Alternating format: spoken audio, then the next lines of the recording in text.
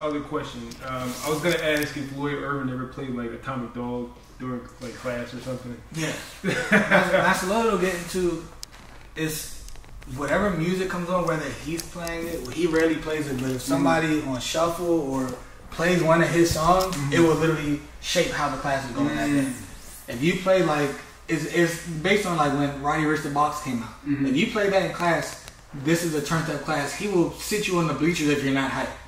Like if you're rolling lazy or whatever, you're on the side watching. I like that. So he's like, you gotta match energy. If he plays something like that, if you play Explosive or any like old Dr. Dre or even the Meek Mill remix, Who Kill Him, anything with some Dr. Dre or like some old school or Atomic Dog, you have to match the energy because it's gonna get his energy up. And with Master Lloyd's like, don't get my energy up if you're not gonna have yours up, because now I'm the hype on the side. Now Master Lloyd will come out and roll and then he get injured or something. And he's like, why y'all getting me hype for no reason? So like a lot of our classes are like music for us at the gym is a very big, like training with no music. It's a very boring. The class feels like it's 4 hours. You play music, we're drilling. We may be having the hardest class of the year, but the energy, we're hype. The people on the side that aren't working out, hype. The people in the bleachers, hype. Everyone is hype, and it just brings energy. If everyone's hype, you don't want to be the guy that breaks or can't continue. Even when you get hurt, you don't want to be the guy sitting on the side. So the music, so like and I could put together a playlist of every song would make us have like a crazy class. You play some DMX, some old school Dr. Dre, anything like that. You play certain go-go songs. We're from DMV. You play certain go-go songs. It's gonna have the energy up. So that's kind of how it is, especially in Master Lloyd's class. That's dope. Man, I like that. My next question would be, where is your place of peace? I'm gonna guess the gym, but I'm gonna leave it up to you. I would say the gym, but for me it's less about location, more about who I'm around.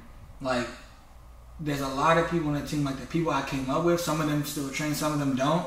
But when we all get together, it's like that's the most peaceful time for me. Like it'll be dudes I came up with that haven't trained in 5-6 years, but we still keep in contact, and some of us still train.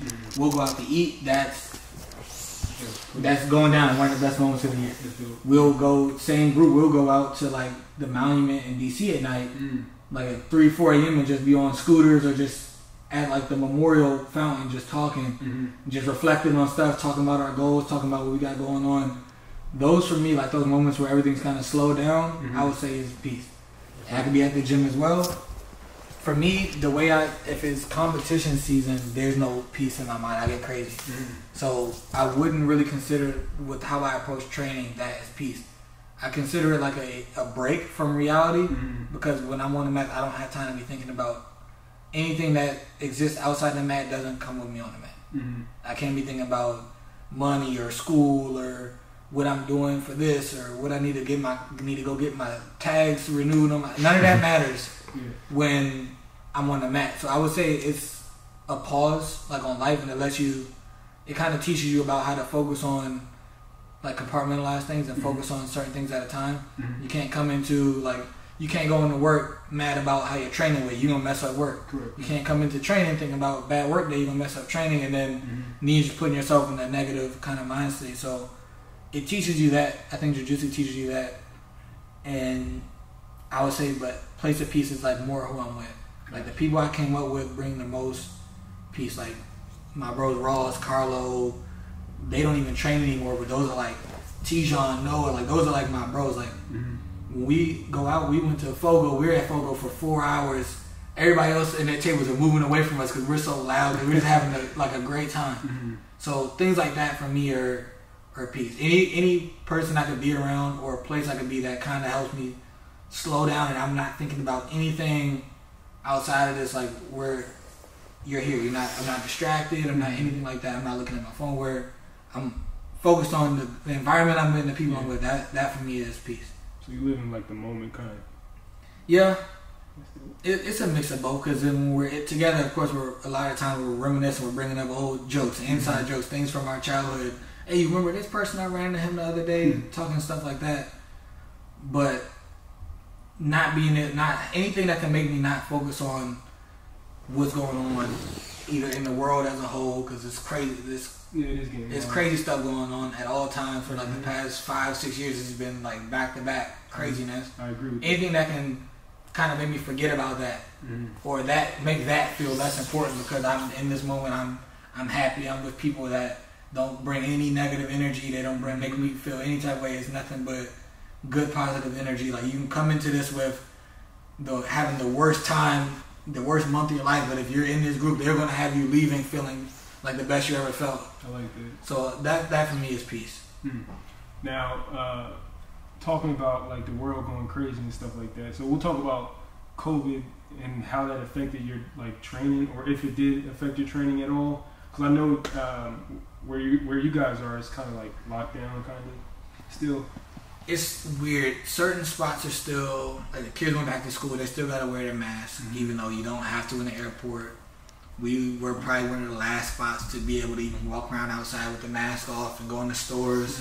So it definitely had an effect. I don't know if you want me to get into that now, but when COVID hit, it was like, for me, I didn't realize how much I was doing until COVID hit. Because for me, my lifestyle, what I was doing was normal.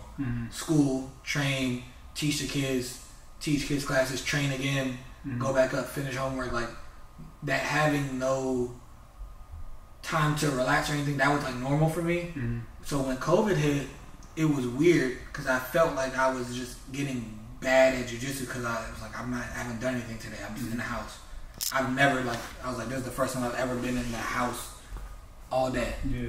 Like, it just doesn't happen. Even when I had my appendix surgery, I was at the gym the same day, just on the side trying to walk on the treadmill. Like, I'm not used to being in the house.